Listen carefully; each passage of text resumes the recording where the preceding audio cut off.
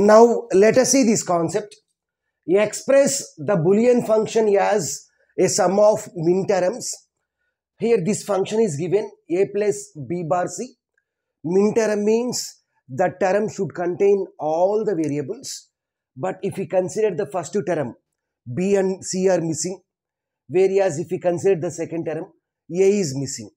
So now we have to represent this expression as a sum of minterms, or obtain canonical SOP or standard SOP from the Boolean function.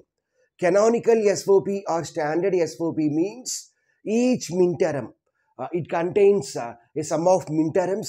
Each minterm should contain all the variables or literals. We know that in the first term b and c are missing, in the second term a is missing. Or convert general SOP into canonical or standard SOP. So this function is in the form of SOP, sum of products. So we need to convert this one into canonical SOP. So here this is the function f of a comma b comma c equal to a plus b bar c. Here in the first term b and c are missing. So in order to obtain that, what we have to do is we have to multiply a with 1 and 1. The first one for getting b, the second one for getting c. We have a formula called a into 1 equal to a. Plus in the second term a is missing. In order to obtain a, let us multiply b bar c with 1. So a into 1 equal to a or 1 into a equal to a only. So the result won't changes if we multiply a term with 1. Okay. So next, in order to get b, what we have to do is we have to replace 1 by actual variable and complement of that variable. We have a formula a plus a bar equal to 1.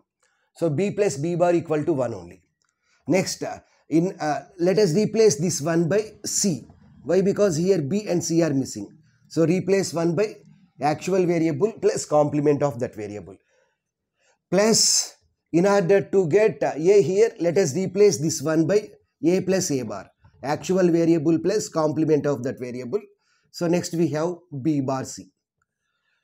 So now let us perform the multiplication operation. So let us multiply a with b and c. So we will get abc. Next, multiply a with b and c bar. So we will get abc bar. Next, multiply b bar with c and c bar. So a into b bar into c means a into b bar c. Next, a b bar c bar.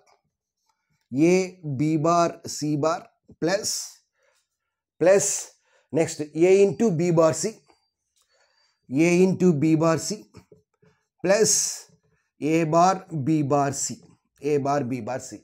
A bar b bar c. Now let's check whether any terms are repeating. ABC, we have ABC only once. Next ABC bar,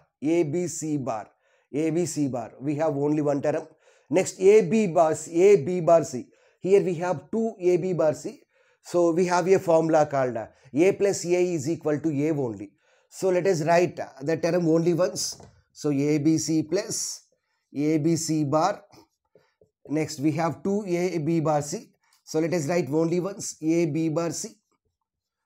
Next one A B bar C bar. Last one A bar B bar C. A B bar C.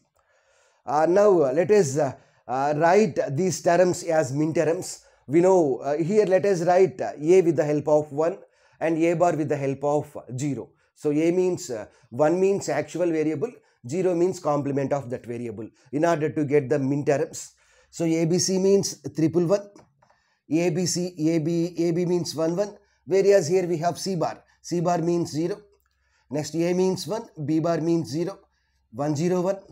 Next 1 B bar C bar means 00. Next A bar B bar means 0, C means 1. So how we can represent 111 in decimal notation? 7. Here all these are nothing but minterms. How we can represent minterms? With the help of small m.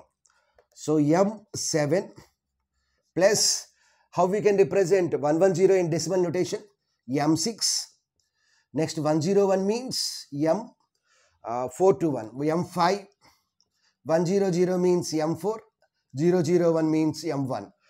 So we can write this as, this is nothing but sum. Sum is represented with the help of sigma. Sigma represents summation. So M means minterm, sigma M of, what is the smaller value? 1.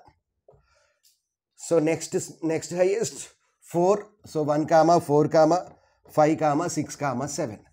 So in this way we can express Boolean function as sum of minterms. So these are the minterms. Okay.